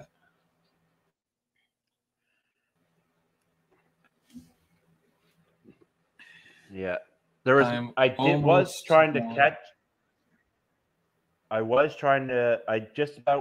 just trying to find the link to try and get on in time, but I wasn't able to get on quickly enough to try and catch the peddler to come back, the peddler freight.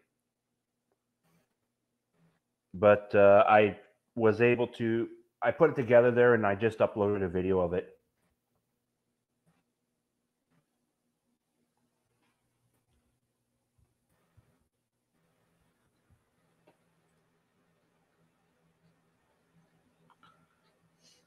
What did we miss? It was just CN 591, 2 Jeeps.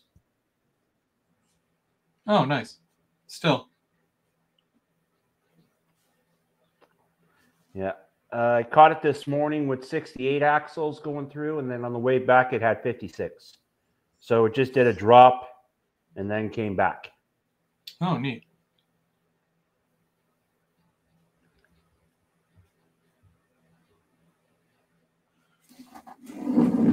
So, yeah, since it was almost about time, I thought I'd come on there just before you finish up your live stream and all that, just to say hey. Since usually I'm your partner in crime for Sunday. All good. Yeah, it's one of those days where just chilling, just hanging out, and working on kits. So. Yeah, I dinged my tripod.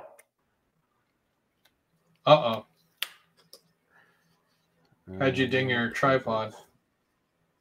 Well, I was trying to do a quick setup, and what happened was I accidentally closed the door on one of my legs. Uh-oh. So I dented the leg. Yeah. No, the leg still works and all. It's just dented a little bit. Dang. So I got to reef on the leg to actually pull it out now. Oh, man. It's not perfect anymore. No, it's not new. No. She's showing now. Oh, well. Yeah. I did. It happened. But, yeah. It happened.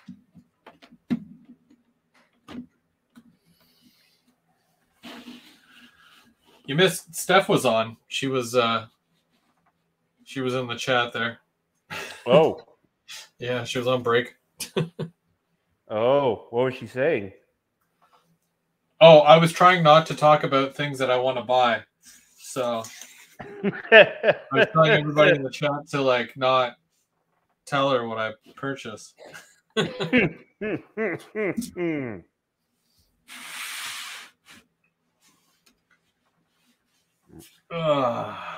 Yeah, the video's still rendering there, so it'll be coming up there soon. Announce the name of the building.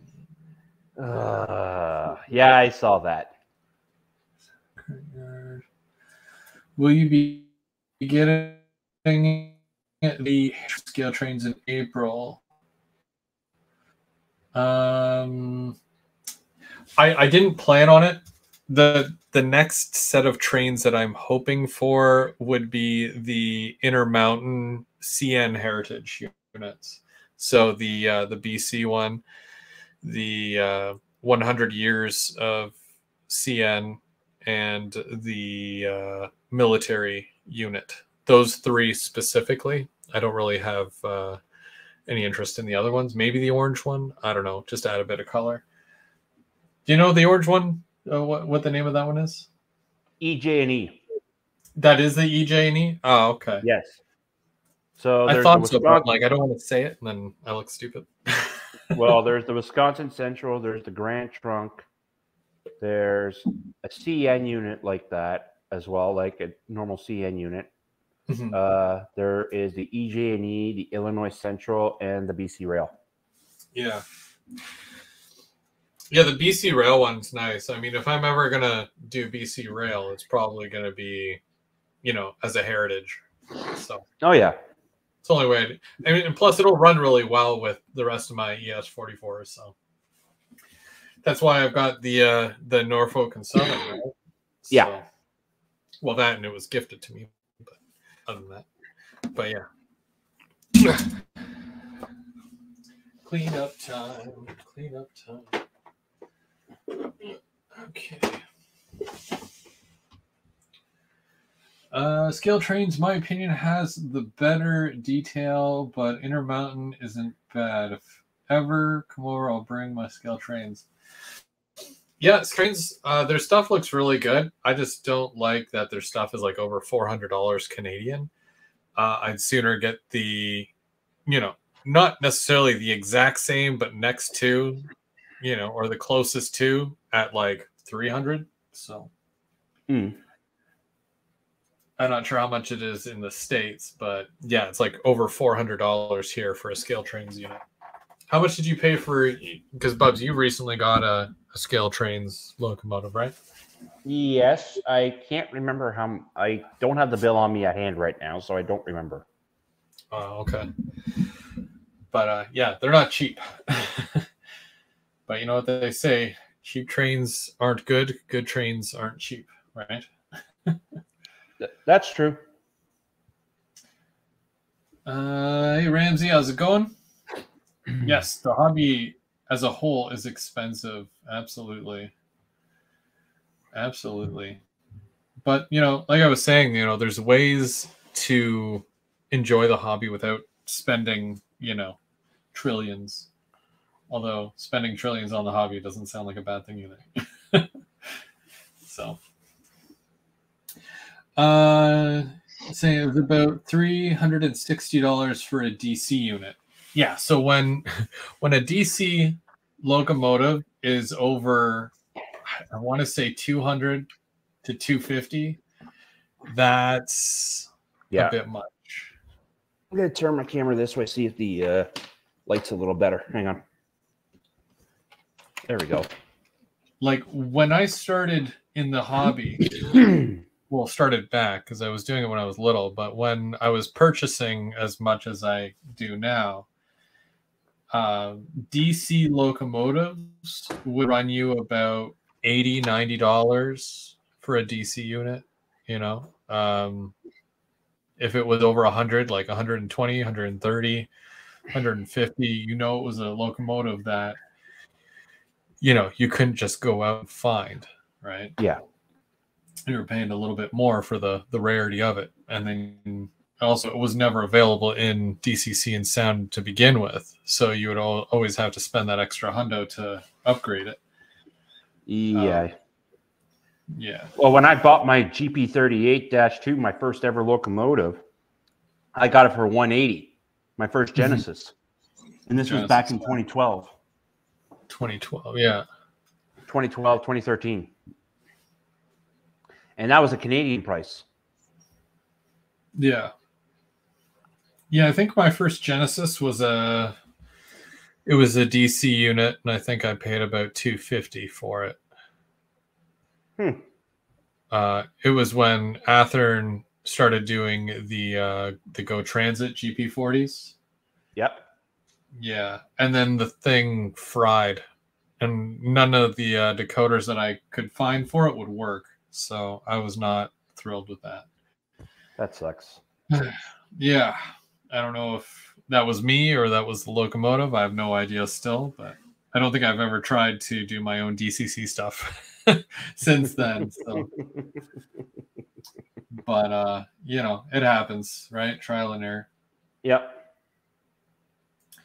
Even with passenger cars, like the Super Continentals that Rapido was putting like 7-8 years ago, you know, you're looking at about what, $75 a car?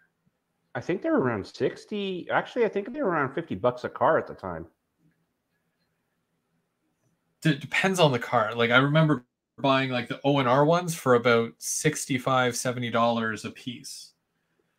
And that was the Super Continentals. I think that the LRCs of the time were about, you know, $70, $80 as well. But now $150 a car, it's like, oof. Sure, they've come a long way, but man, that's double. It's double. It's literally double now. So no, I know. I can definitely see everyone's frustration with paying the prices and whatnot, especially over the last 10 years, everything that you know, everyone's been through, and the economy and whatnot. That definitely doesn't help. So yeah, it was bound to happen, but man, there's going to be a point, like I said, you know, it's just going to become too expensive, and everyone's going to enjoy what they have, and they probably won't be consuming as much as you did in the past. So it's tough, but eventually the price has got to drop, right? That, or we got to all make more. I told my boss, I'm like, I'm going to need a raise soon. Train prices are going through the roof. So he's like, well, we've got to get you some trains in. I'm like, I guess so. So, but yeah, I got a chance to work on the building, which I'm very happy with how it's turning out. And I've got a bit more to do. I think I'll do the wash on it next week. Yep. And I gotta figure out where I put my grip tape, because I still got to put the grip tape on the roof, and then that way I can put the little roof pieces in. But hopefully I have my lighting and stuff before then. That way I can do all the interiors and stuff. So okay, yeah. Oh, and Perry's here. Hey, Perry, how's it going? His first LRC cars have a price on the box of $67. Yep. I bet they didn't squeak as much as the new ones that you paid $150 for. I don't remember them being a sound car. Oh, well. And that capacitor, too. Oof. Oh, well. All right, well, we'll call it a week, or a day, I guess. Has it been a day? It's been a day. Yeah. And we'll be back next week to do some final touches on this. I got to figure out what color to paint this. I have no idea. And go with a green. Yeah, I think if I do like the black, and then I do the if I make this a little bit darker, the sea spray, it'll almost look like, you know how when things are copper or like metal, and then eventually over time it turns that greenish color. Yep. Yeah, that would probably be like if I can get close to that color. It's almost like a darkish greenish gray that it turns to. I would probably do this in that color. That might be an idea. I'll go down to the Parliament buildings and see what color theirs are, and I'll try to color match it with something. Yeah, that works. Yeah. All right. Well, we'll be over on. I'm pretty sure. I don't know. I think Mike's gone, but We'll be over on James's channel tomorrow, so make sure to set your notifications and hit the little bell button to let you know when he goes live. But it's normally 7 p.m. And then we'll be back here on Thursday for Third Rail Thursday. And then, yeah, whatever happens. But thank you, everyone, for... You never know. You don't know. But you have to show up in order to know, right? Exactly. That's it. It sells itself. It's trains. There you go. It is. And yeah, thanks for going trackside for us there, being the correspondent in the field. And it was a VIA, so yeah, it works. There's levels, and it worked on every single level. So I appreciate that. I appreciate you going out in 20 feet snow uphill both ways just to catch a VIA for me. I appreciate that. No problem. I was trying to catch that CN, trying to get a live CN for you guys, but I was having issues with hookup. But anytime.